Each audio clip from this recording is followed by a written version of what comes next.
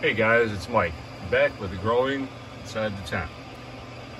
The tomatoes have grown considerably well over the past week.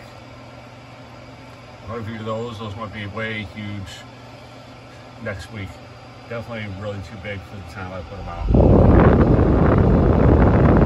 Peppers are doing really nicely. There's some I still need to have sprouted up over here. Here. The pine berries, bare root ones, are not doing too good.